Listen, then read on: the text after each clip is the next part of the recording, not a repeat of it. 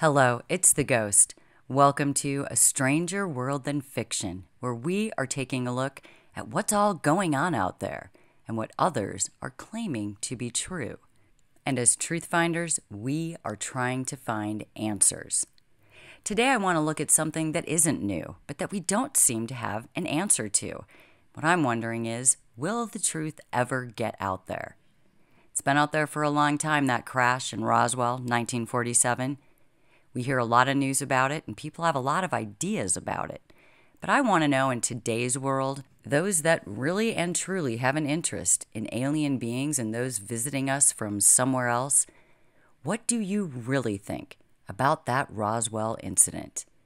Take a listen to these shares, and let's see if, as a group, we can come to some sort of conclusion. Okay, this comes to us from The Sun newspaper, and it's recent, May of 2021. This says the truth is out. Ex-Army officer admits he saw alien the size of a 10-year-old child. And we're thinking Roswell. Okay, that's a long time ago, fairly long time ago, and don't we have that figured out already? Well, it's still being talked about, which should tell you something. Let's see what this ex-Army officer has to say and if we find it to be true. Okay, so this says, a former Army press officer revealed he saw the body of a beat-up alien the size of a 10-year-old child after the Roswell UFO crash.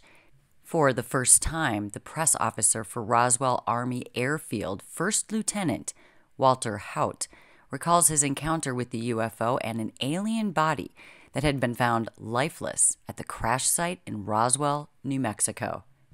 Haut drafted the military's original press release on the 1947 UFO crash, which made international news. But the Army Air Force quickly changed their story and said it was just a weather balloon. And guys, I already know that we have talked about Roswell. Many people have talked about what happened on the day of that crash. But anytime someone recent comes up with more to say, I think it's worth checking out. All right, let's continue.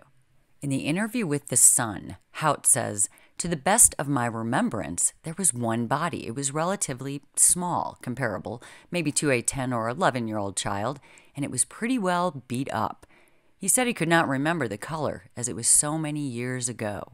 In a signed affidavit Haut made before his 2005 death, he also shared with The Sun, I am convinced that what I personally observed was some type of craft and its crew from outer space.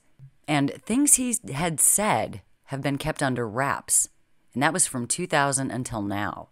And then let's move over to the Pentagon.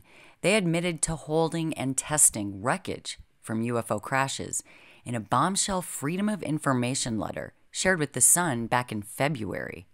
One researcher says that the stunning admission confirms the extraterrestrial nature of the infamous Roswell crash. There was talk about different objects shaped like eggs, metallic surfaces, and the fact that the object had no windows, portholes, wings, or landing gear. Haut reported also that he was able to see a couple of bodies under a canvas, saw only the heads extended beyond the covering, and that he was not able to make out any of their features. The heads did not appear any larger than normal. However, the body appeared to be the size of a 10-year-old child. There's talk about storing the bodies temporarily, taking pieces of the wreckage. Haut goes on to say that he was aware of 2 teams that kept returning to the site months after to still collect remaining evidence, and that he is convinced that this was all part of some type of craft and a crew from outer space. And all the things that he said, the statement he signed also puts out there that his statement is to remain sealed and secured until the time of his death, at which that time his surviving family can determine what to do next. It was clearly an affidavit before his death stating what he saw from outer space. Now, why his remaining family after his death can decide what to do with it all, but he can't, that's a question we should consider. The information that he had put out was previously only viewed by a very small circle of researchers, as well as his family members. But now, so they say, given all the new information on UFOs that's coming out, they felt the time was right to let everyone see it. A confession, if you will, of the nature of that Roswell crash. This share states, the recent release of the Pentagon UFO debris test results papers with its inclusion of technical papers on memory metal like what was found in the debris at Roswell, combined with this testimony from Hout, makes the incident even more likely to have been ET related. I mean, let's face it, this crash has been getting media attention from everyone, from around the world for years. When is it that the truth will finally be set free, let out for all to know for sure? Don't you think it's something that, just as the people of this planet, we finally deserve to know? Well, this goes on to add that Hout was seen as a trusted community member, and he was reluctant to tell his story for years. And that makes sense, because the minute you start talking about this with anyone in the mainstream or you go public, what do people think? They think that maybe you're a little bit off, maybe you're an alien dreamer, and they kind of discount you, don't they? But okay, now with the voice stress analysis, they say they know that what he finally did say about the event before he passed was indeed truthful. And this brings up another good point. If everyone's so skeptical, where are all the lie detector tests and things like that? Wouldn't that help solve some of this? But it never really seems to be solved, does it? At least not to us. In another share, History.com puts it out there. In American UFO history, few incidents have inspired as much fascination and speculation as the one in Roswell, New Mexico. But behind all the UFO mania lies an uneasy truth. The events that transpired that summer are anything but clear-cut. There are admitted cover-ups and conflicting explanations. Some say it was a saucer. Some say it was a spy craft. Hey, it was even the Soviets.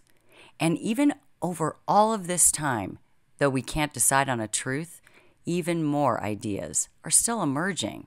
So what is the truth and where does it end? And I know, guys, the Roswell crash, Area 51, these are subjects that don't ever seem to go anywhere. But it doesn't hurt to stop every now and then and say, hey, well, here we are in our lives today. What do we think of it all? We seem to be more knowledgeable now more than ever. So what do we think really went on? Do you think anything happened? Do you think there was an alien there? Why would we need to cover it up? And will we ever know the truth? And after all this time, is it even something you care to know? Or has it been talked about so much that we just disregard it these days? Any of you that have listened and gotten to know my true stories of our jobs, me and the team over on our other channel, They Call Me the Ghost, you know what I think already. But I want to know what the general people think out there, given everything that they've learned over time. So share your thoughts. Let me know. And thank you for listening. And I will talk to you all soon.